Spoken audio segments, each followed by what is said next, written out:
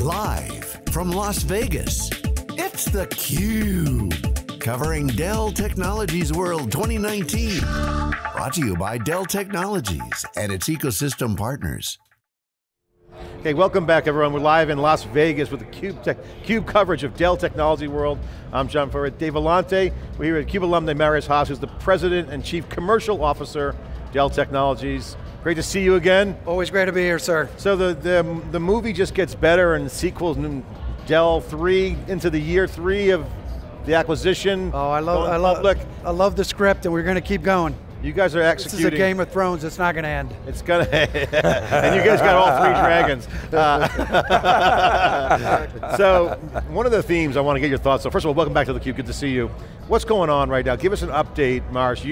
You've seen the chessboard of M&A, big firms on the private equity side. You worked at HP during those days. You came to Dell with Michael, early on partnering on the going private, and then looking at the overall plan, which is now in full execution mode, at the integration part of integrating it all together. It's working really good, middle of the fairway, revenues at 90 plus billion.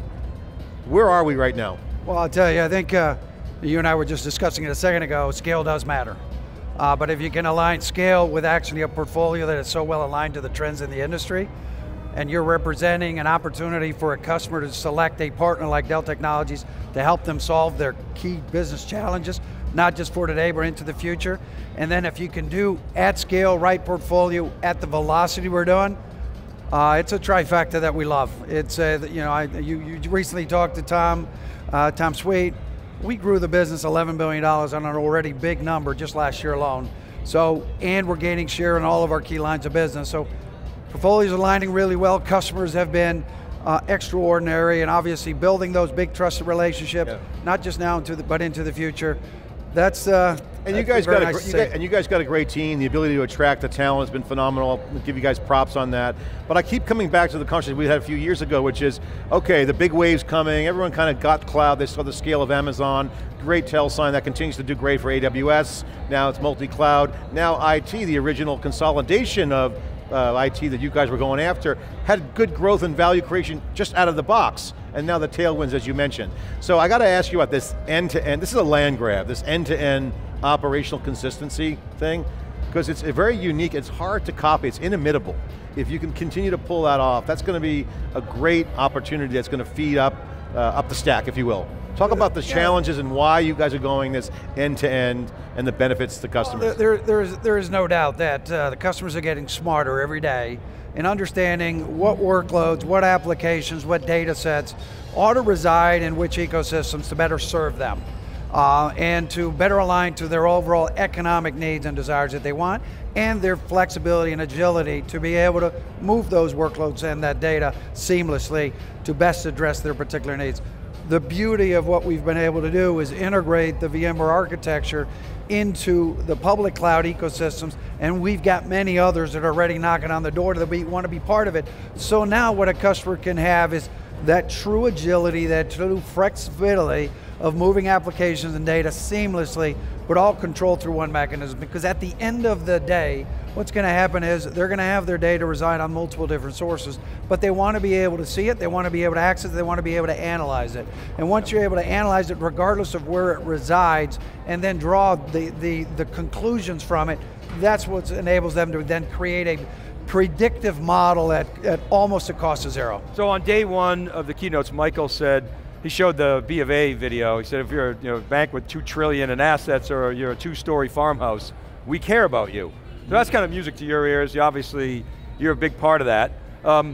What's different about the commercial customers and what's going on in that base in terms of their transformation, their trends, and how is that different from the big whales? I mean, the commercial customers, at least in my patch, I've got the biggest of the biggest public sector accounts, so I've got them of all different sizes and shapes and different stages of the journey. And that's what we're finding everywhere. Even if you're a big account, small account, medium account, everyone is on this digital transformation journey, and there's an intersection that we can play a very big part of, and then enabling them to create a playbook as to how do I go through this journey effectively. But what we're finding is, when we took the overall architecture, kind of R&D tenets, if you will, around making sure that we have a scale-out architecture model, it does enable to have our customers adopt things and then be able to scale it out as their economic or as their business grows, as an example. So you can jump into having leading edge capabilities in technology to help you drive your company today, but know that we're there with you all the way to then scale at whatever rate you want to scale at. Marius, I got to ask you, we had Tom Sweet on, as you just mentioned, CFO. He talked about the multiple levers you guys are pulling to create shareholder value, which is ultimately comes from free cash flow, which is happy customers. Great, to pay down the debt, that's his job. Margin expansion, get good product development. Increase go-to-market efficiencies, okay? And then obviously supply chain. Go-to-market efficiencies, this is your wheelhouse. As you guys go talk to the customers and go to the market now with the sets of partnerships, one of the changes that we're seeing is, in IT, the conversation shifted from not just cost reduction, but revenue generating. So with these new tailwinds, it's creating a business model opportunity for your customers. This is not the old school, best in breed, it got great storage, low cost, low cost per storage, gigabyte. This is about, I don't want to deal with infrastructure anymore, you guys handle that. This is what you're going after.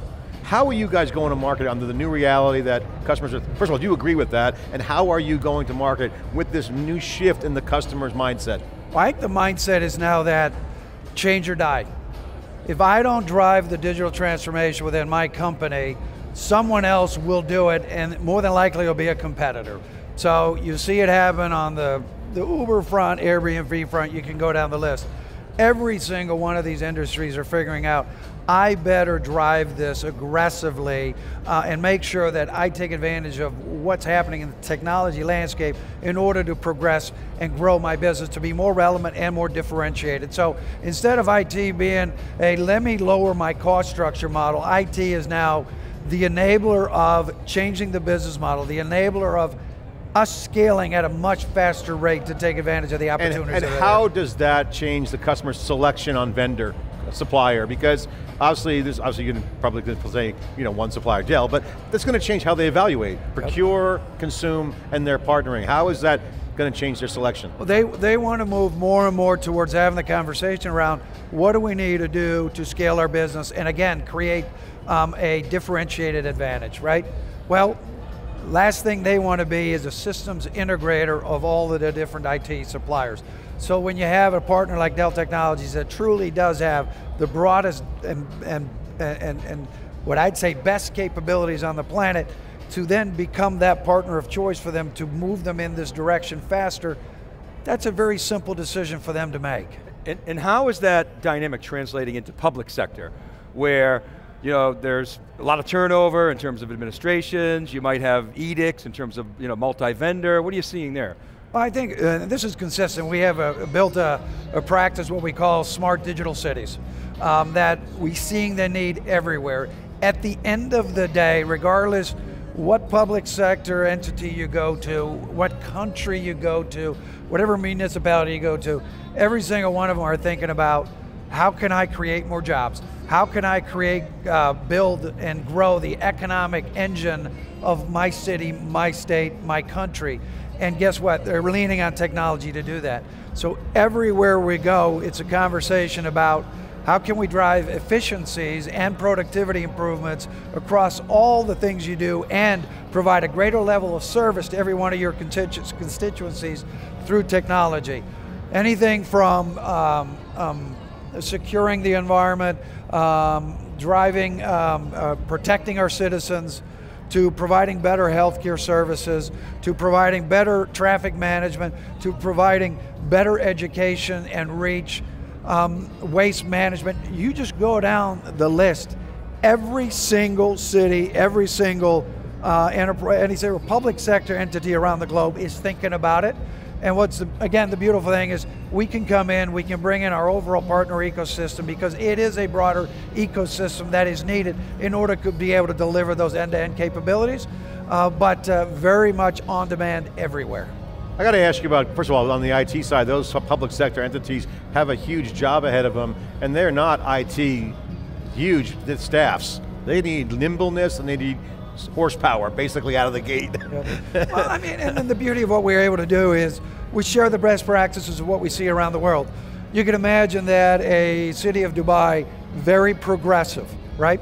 Clearly have the budget, clearly have less restrictions on data privacy, clearly have less restrictions on legacy integrations into past solutions, so they can move pretty quickly with a pretty broad-based view as to where they want to go. So you take those ideas, take those best practices, and then you showcase that to the rest of the world as to, okay, what can we use, what can they use to move their agenda forward quickly. I want to switch gears, talk about competition. I saw the Tom Sweet's presentation, the analyst briefing around competition. I didn't see any cloud vendors on there, obviously going multi-cloud with your own cloud, I'd see that. But just in the traditional IT space, the numbers are great on your end. You got bigger is better. So HPE went smaller. They thought that focus would be better for them, maybe it is. But now you have existing competitors from the classic IT market to new ground you're going after. You got Alienware here, it's a gaming world. You're partnering with Twitch, yeah, it's a beautiful setup. So that's the future of PCs. So you're in all these markets. What's the competitive view? How did you talk about your company's competitive strategy? Well, again, it goes back to what we first talked about. If you've got scale and you have a broad portfolio that can address the core trends that are emerging for the next decade or two, and you can do it at speed, that's a very nice formula, and that's what we're starting to really operate at, that kind of cadence with the strategically aligned businesses like VMware, like Pivotal, like SecureWorks, that are all coming together very nicely to be able to drive these transformations collectively as one portfolio. Where's the partner co-opetition kind of thing going on? Because you take Cisco, for instance, you guys partner with Cisco in some level, but also at the same time NSX on the VMware family side, looking like it's competing directly with Cisco. So you're going to have direct competition, and then other ones that are co-opetition where you're working as a partner, maybe, and it's evolving. So how do you guys have those balanced conversations? It's been like that for decades, right? I mean, there's, you've got big players in the market. At the end of the day, as long as you service your customer and deliver to them what they want and how they want it, at the end of the day, we need to collaborate to make that happen. Same exact reason why we announced our partnership with Microsoft and Azure earlier this week. Customer draw was there. They said, we want you to be that single broker that enables me to move my data and my applications seamlessly and securely containerized to any public cloud. Well, guess what? Azure needs to be part of that equation. So when the customer drives it, and it's clearly aligned to their particular needs, the IT ecosystem comes together to best serve that. When you meet with the top customers and the top senior people, what's the pitch, Marius, when you go in and say, hey, you know what, this Dell Technologies, we've got all the puzzle pieces to help you be successful.